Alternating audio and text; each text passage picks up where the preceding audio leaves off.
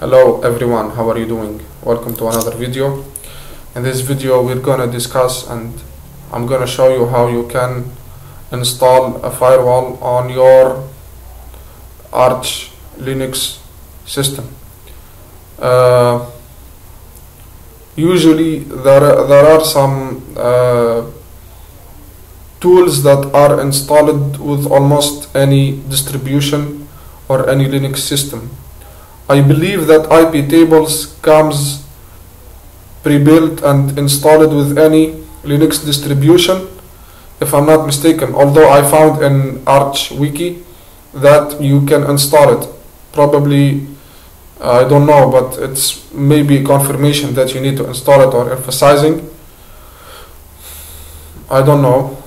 Okay, so if you want to talk about the most common firewall, as I guess, there are two main firewall interfaces. They are command line, which are firewall D and UFW. UFW comes usually with Ubuntu. I'm not sure if it comes with the rest of Debian based distributions, and firewall D comes with the RPM based distributions like Fedora, Rocky, Red Hat, Enterprise Linux, and so on. UFW also, I remember I've seen it on OpenSUSE, and although OpenSUSE is RPM based, but it's an exception. It doesn't run firewall D. For me, if you ask me which one I prefer,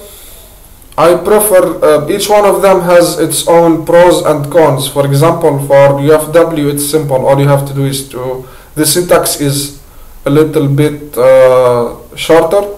You just run like UFW allow and the port number and so on. However, for firewall D, the good thing that I like is that you have the option to open a port, but temporarily. I don't like to open a port and then I forget about it. Sometimes I just want to open a port and it's temporary. So if I use UFW, I don't like to use it because I need to make sure which ports are open. Okay? And if you ask me what I recommend you, if you, for example, were using let's say Red Hat distribution, Fedora, Red Hat based or RPM based distribution, and you move it to Arch, I guess, and you tried or you used the firewall, the default firewall for your previous distribution, you better go with firewall D, although you have the option to install UFW.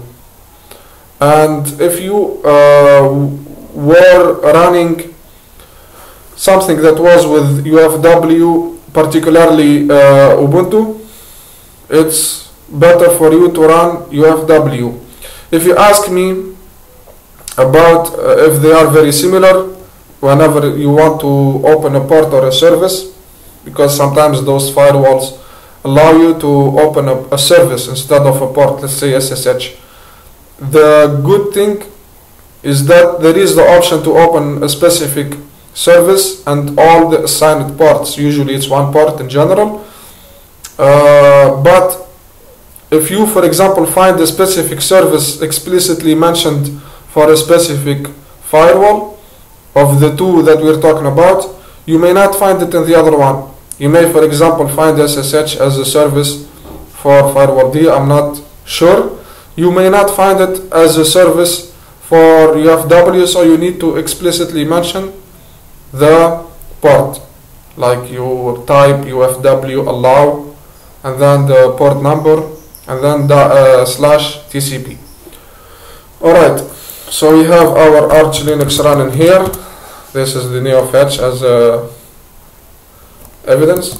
Okay, so the first thing, you can update your packages by typing this command syu.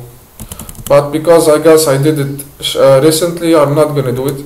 To install, we will start in this video with installing UFW, and then in the future we will install firewall D.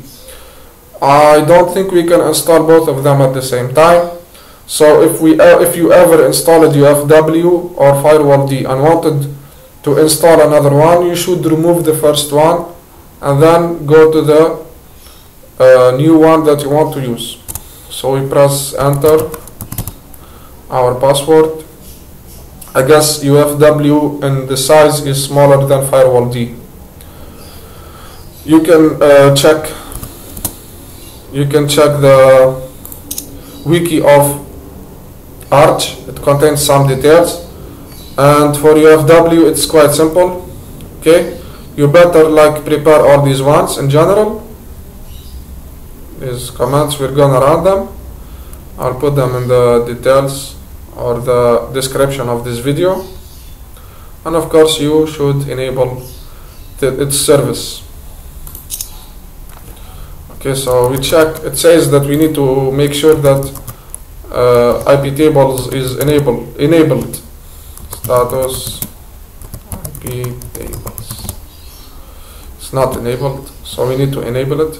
As I guess I'm wrong when I said that all Linux distributions come with iptables enabled, if I ever said it. So now we enable and start enable UFW. Okay, as they said here, we started also. We are able to run one command, which is enable -- now, but because we enabled, we simply run the other command, which is start. Okay, then we run all these commands as root. UFW default deny, enter.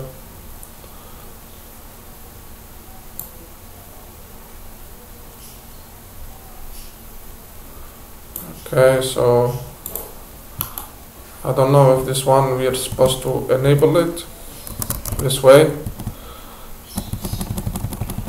but let's give it a try. The one that matches with my local area network. Then this one also on it. Then this one.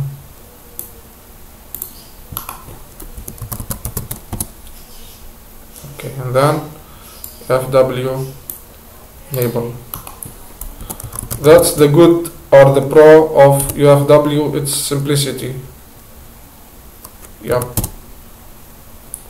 You need to make sure this thing is like, make sure if you're running these commands from an SSH connection, you need to make sure that you enable the SSH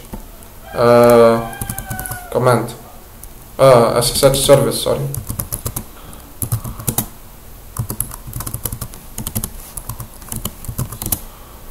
So yes, it limits, but it doesn't